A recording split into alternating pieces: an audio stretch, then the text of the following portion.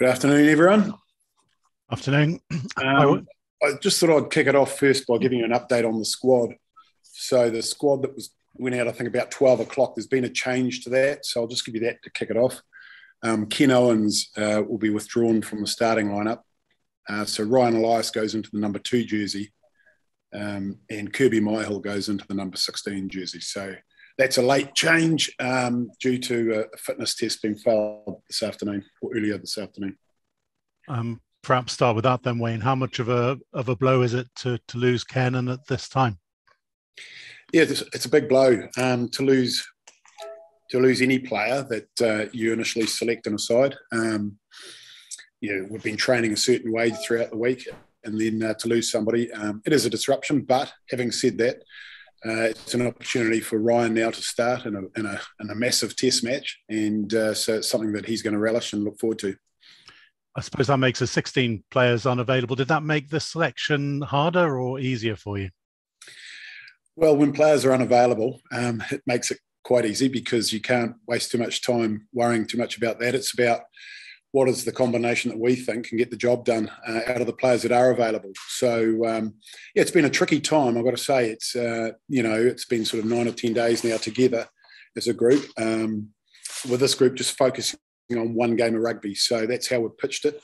We'll have reinforcements come into the squad next week, but for this game, all of the players that are in the squad at the moment, about 32 of them, just focused on the New Zealand match. Talking about the players that you have got then, Gareth Anscombe, you obviously feel he's ready to start, and maybe a word too about Ellis Jenkins you feel isn't. Yeah, so in terms of Gareth and Reece, the two tens that we have, we just think Gareth starting the game and Reece finishing the game is the way we want to go for this match. Clearly, Gareth has been out of the game for a long time, well documented. They're both training very well. Both are very, very keen and anticipating, being involved in what's going to be a special occasion. So they're both very excited. And we just think Gareth coming back from the injury, the full match warm-up and then straight into the match is the best way to do it. Alun Jones, another landmark for him. There have been a few over the years. Are you planning anything special for this one? So just before going to that, you did mention Ellis Jenkins as well.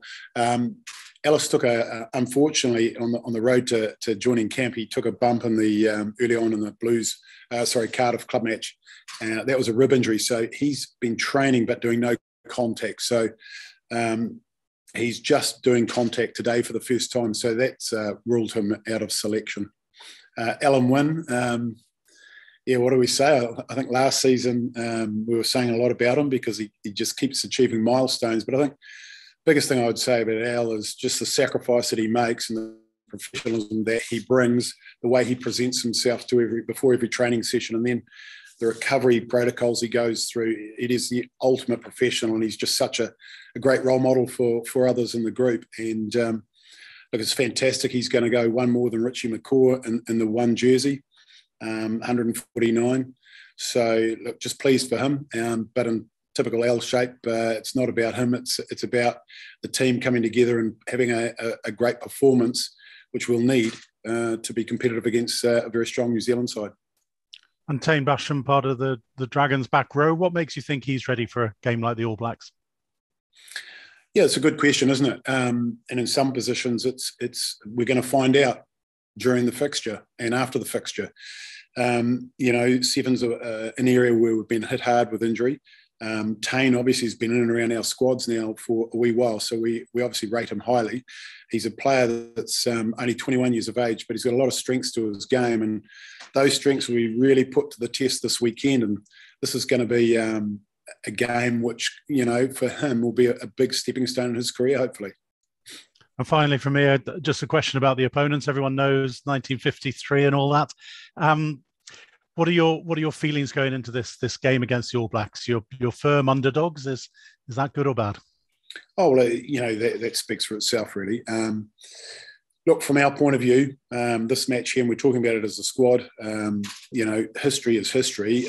This group is together for the first time. This coaching group, but 2 years now we've been down to play New Zealand and haven't been able to do so.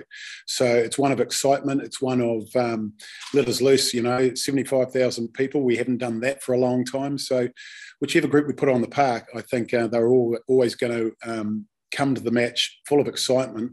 What we've got to do is make sure that we control that and we play with discipline over the 80 minutes. Thanks. Hi, Wayne, can you hear me? Yes, I can. Just on that, you've had such a trouble build-up. You said you're firm underdogs. A lot of people have written you off. What do you make of all of that? Well, it's in sport, we see it all the time, don't we? And I could probably sit here and rattle off James Buster Douglas, Mike Tyson, and in every sport, every now and then you get a massive upset. For us, we're not looking at it that way. We're just focusing on the game that we put out there. We're going to enjoy the occasion because it's every Welsh boy's dream to play in front of 75,000 at the Principality Stadium. And the guys that I'm talking to in camp over the last 10 days, the opponent they'd pick to play would be New Zealand. So, look, it's a great fixture for our guys, management. Everyone's looking forward to it. Yes, it's been a difficult build-up, but, more challenges. It brings the best out in people, and hopefully that'll happen on the weekend. And what about you, Wayne? A New Zealander coaching Wales against the All Blacks. You've had to wait a little longer for it. How are you going to feel on Saturday? I'm going to feel very Welsh. I can't get into New Zealand. I can't get back into that country. So as far as I'm concerned, I've been here 7 years now, building up to and looking forward to playing New Zealand one day. And as I mentioned earlier, we're due to go to Japan and New Zealand.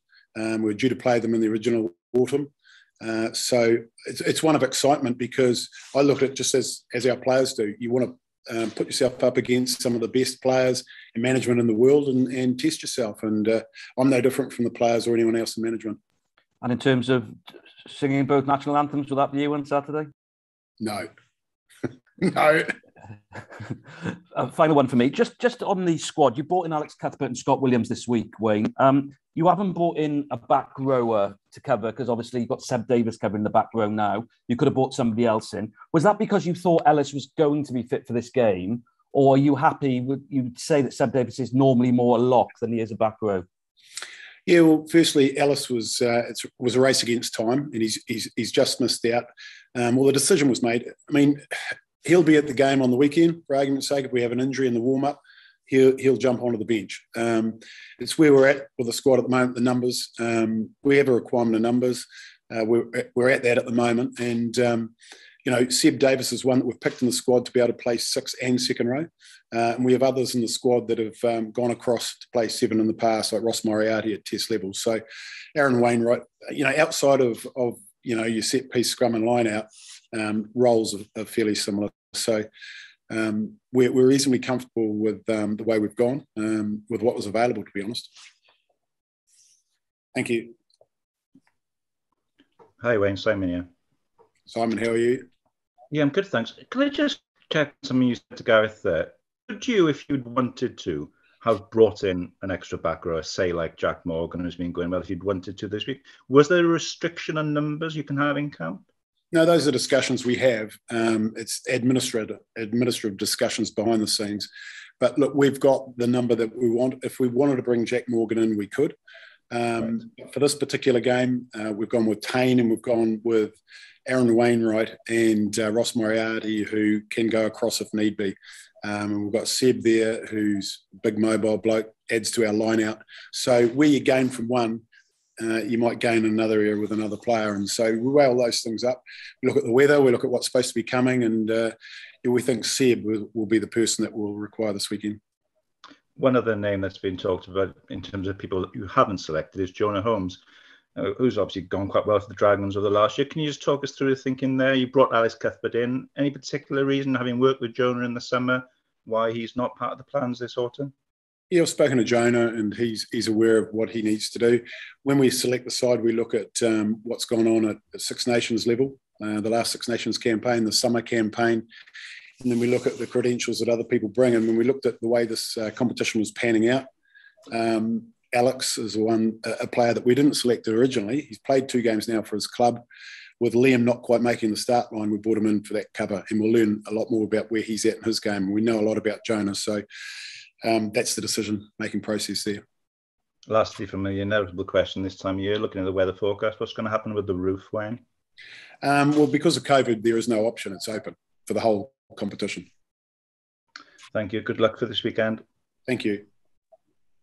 Hi, Wayne. In terms of the back row, obviously it's a bit of needs must, but do you feel they've got the attributes to sort of work as a trio? Well, they've been doing it for the last month. Yeah.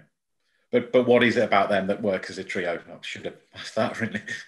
I think if you've been watching of late, Tane's involvement, his work rate has improved. He's got himself fitter since the summer series, which is one of his work-ons. Also, his discipline's a lot better. And he's now hungrier and working harder over the ball. So we think that his all-round 7 game is improving. And, you know, he's a player that we've had in the last couple of squads, and we want to keep developing him and working with him.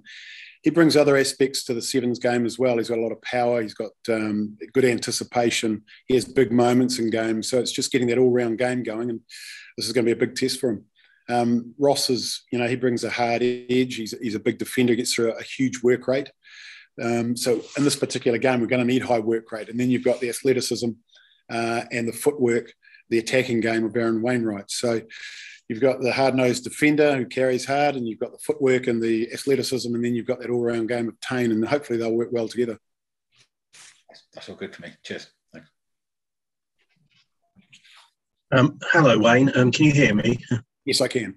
Yeah. I just wondered, this match falling outside the window, I mean, does it frustrate you? I know there's nothing you can do about it, but just as a general point, given this is a showpiece fixture, do you find it frustrating or, you know, or concerning that you can't pick your strongest available side? Well, look, I think sometimes in rugby you've got to look at it and say the game is bigger than just one particular match, and it's looking after the game in general, and being a little bit closer to what goes on in terms of some of the financial side of our game in Wales. Talking about the clubs now as well as the WRU.